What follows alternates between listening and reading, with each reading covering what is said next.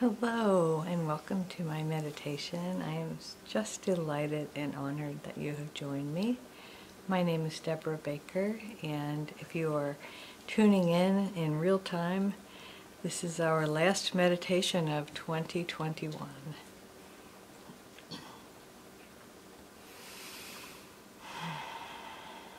It's been quite a year.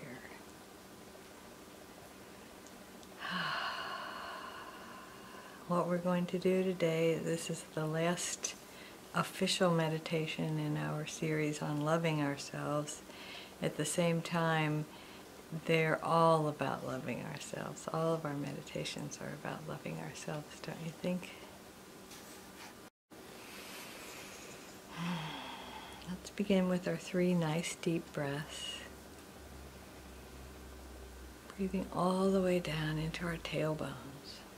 And speaking of tailbones, let's feel that relaxation, starting at the soles of our feet as we relax our bodies, which we all know is so important for meditation.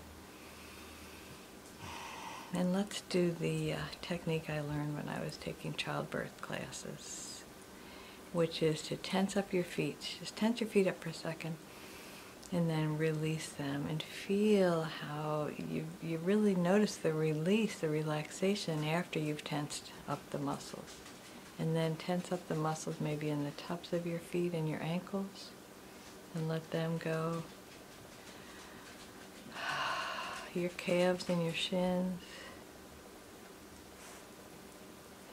And release them. And what you're also doing in this exercise is increasing the blood flow to your body, to different parts of your body. So now your upper legs, and if you want, all of your legs and muscles in your legs. And now notice how heavy your legs and your feet have gotten as you allow that relaxation to continue. Moving into your glutes, tighten up your glutes, all your muscles in your pelvic floor. Imagine like tightening up all around your pelvic girdle, the bones in your pelvic girdle, tightening up all those muscles around there.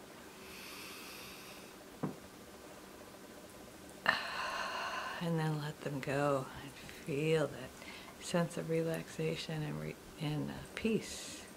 And now move it up just a little bit, just below your navel. I think they call those your lower abs.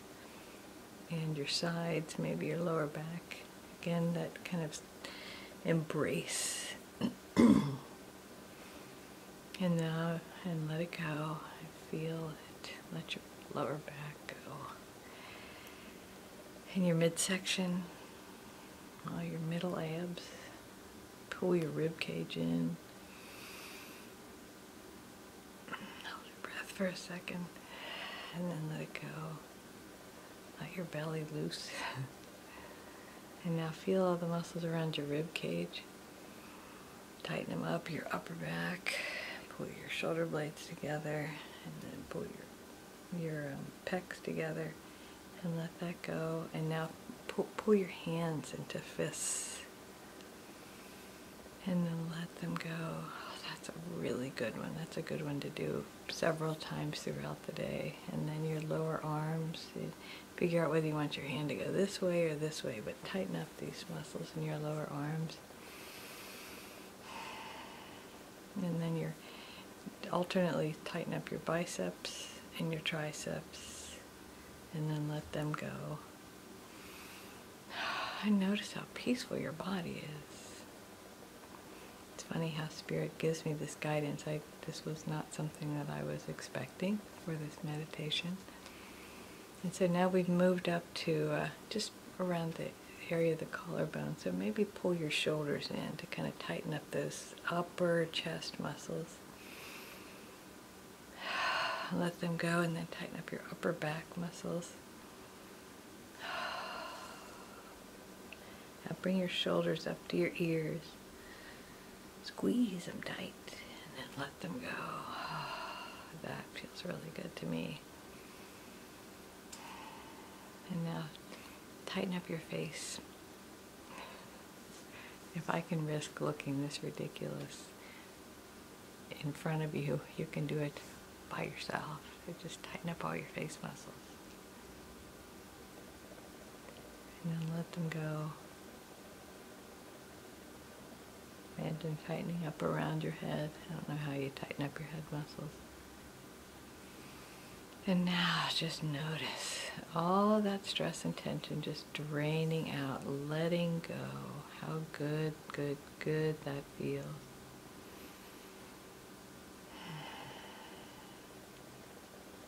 So our last step in loving ourselves is also just so concurrent with releasing the year, because I think everyone I know holds themselves secretly accountable for something.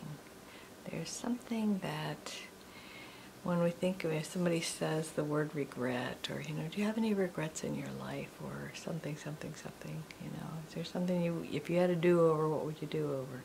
And whatever comes to your mind when you think of that is what we're going to let go of today.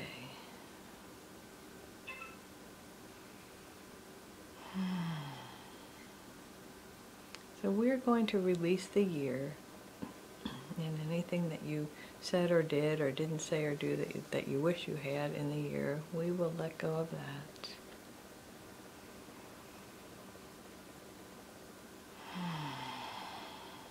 But so much of what has happened this year is out of our control. We're powerless over the pandemic. We can make whatever choice suits us as far as vaccination and quarantining and wearing masks and all of those things. We have control of that, but we have no control over how the pandemic spreads, who gets the disease and who doesn't, the virus.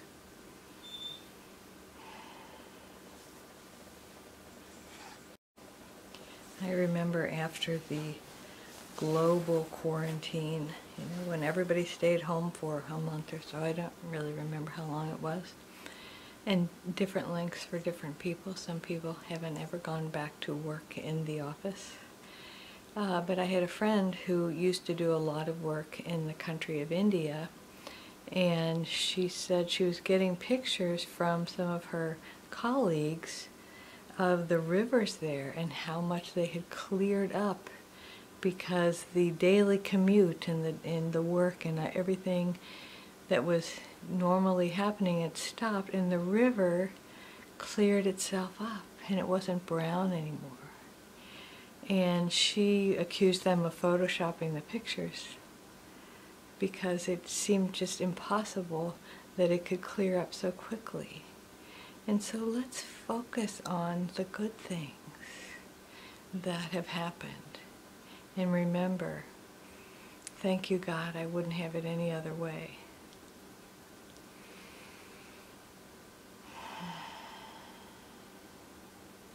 We don't know the short-term and the long-term effects of what's going on right now outside of us.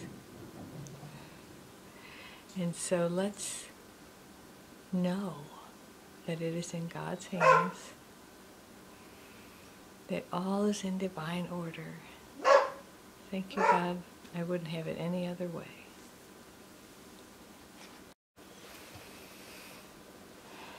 It feels like it takes a lot sometimes to trust divine flow, to trust the universe, to trust God, whatever your spiritual belief is, to have this trust that everything that is outside of your control is okay, is working out as it needs to. Imagine that there's this great conspiracy to create for you the life you came here to have.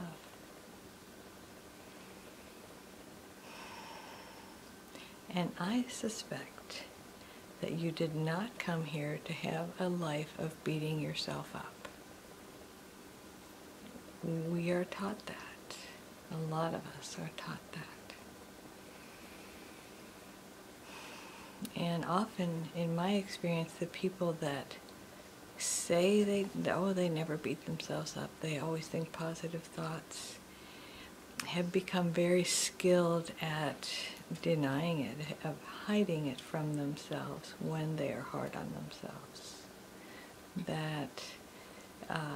And I know because I had to develop some very powerful defense mechanisms growing up, as I mentioned before, in an alcoholic home, and I think everybody has to develop some defense mechanisms growing up. And we operate in and through them, those defense mechanisms. And we mistake those defense mechanisms for our comfort zone.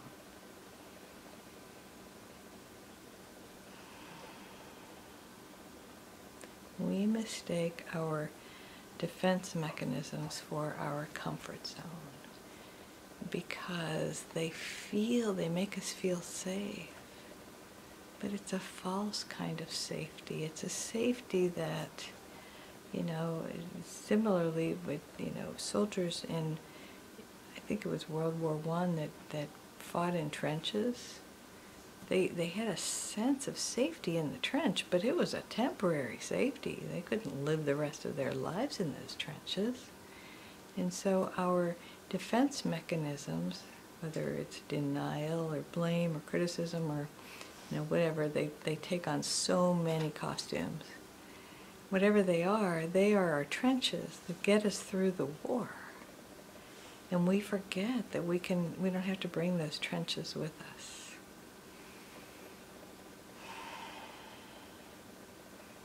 So I invite you to think about your childhood for a moment. And think about if there were anything that happened that was traumatic, that created an indelible mark on you. And hold your hand open and imagine that you're just placing in your hand all of those things. The need to please, the need to be a good girl or a good boy, the need to keep everybody laughing or happy, the need to fix everybody, whatever it may be. We all come up with these, with our own little trenches, our own defense mechanisms. So let's imagine you filled your hand up. Now you're going to crunch it up, and it's like tissue paper, so you can crunch it up and squeeze it up. And squeeze your hand really tightly. And let's say an affirmation. I am willing to release anything and everything that no longer serves me. I am willing to release anything and everything that no longer serves me and what I came here to experience on earth. I am now releasing anything and everything that is standing in the way of my highest good. And now open your hand and take a deep breath and just feel your hand relaxing. In a similar sort of way that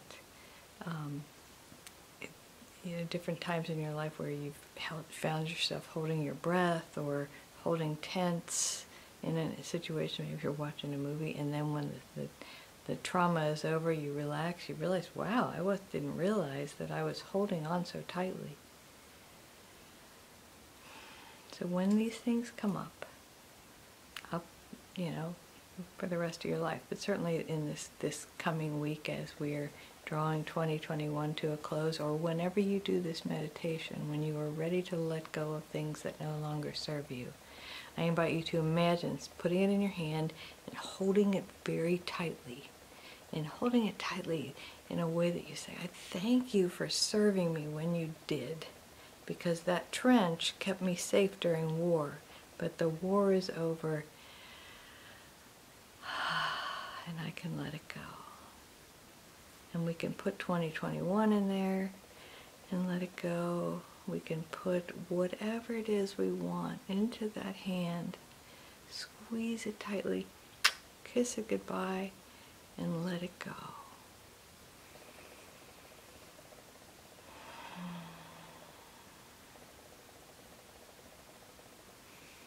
Because you deserve peace.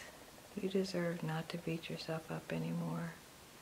Let's tell the truth about our past, and that is that we were doing the best we could.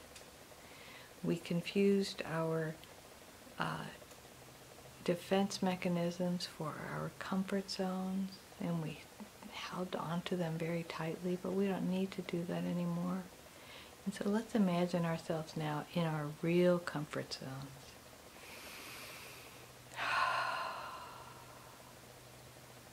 Feeling like you love your body, however it is,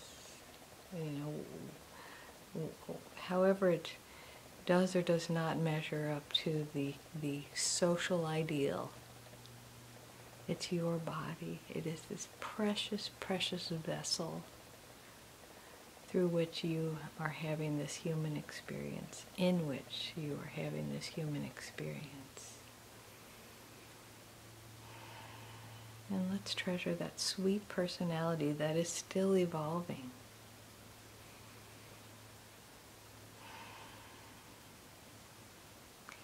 My sense, some of you know I work a 12-step program, and one of the tenets, one of the beliefs is rigorous honesty.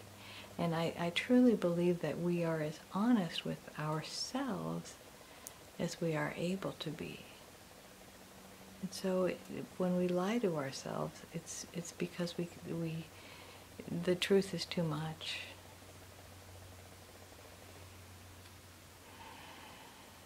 So I was talking to some friends last week about having difficult conversations. One of them was getting a massage, and she said it was hurting, and she didn't know. She was trying to talk herself into being quiet, and she said, well, maybe it's hurting now, but it'll feel better later. And we talked about how uncomfortable it is to speak up in certain situations, and how if we tell the whole truth is, this is hard for me to say. It's hard for me to speak up, but I'm concerned that the pain that I'm experiencing in this massage is going to make it worse rather than better. We've been taught that we need to be succinct, to just say, hey, that hurts, stop it, or very, very direct. And we can tell the whole truth. We can open up our hearts a little bit and say, you know what, and I'll tell you the truth, that doing these meditations sometimes is a little scary, because I never know what's going to come out of my mouth.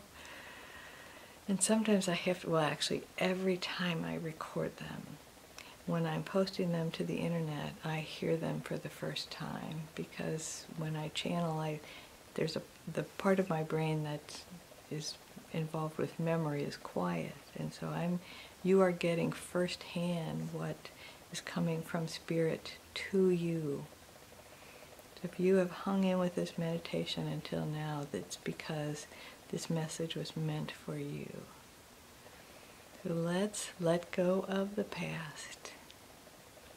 Let's give ourselves permission to get rid of the trench, to put it all in the hand, and then squeeze it, kiss it goodbye, and let it go, and feel that freedom, that relaxation.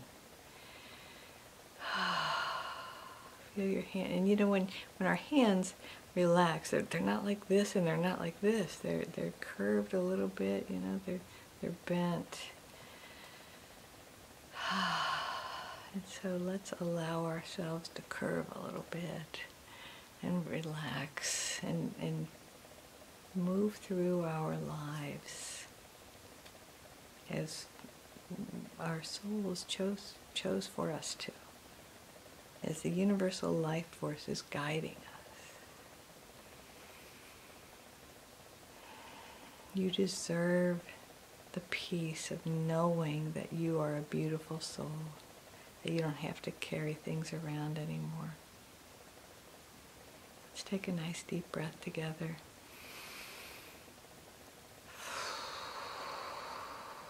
and just let it go and know that the divine presence in me honors and recognizes and blesses the divine presence in you. Thank you again for joining me. Namaste.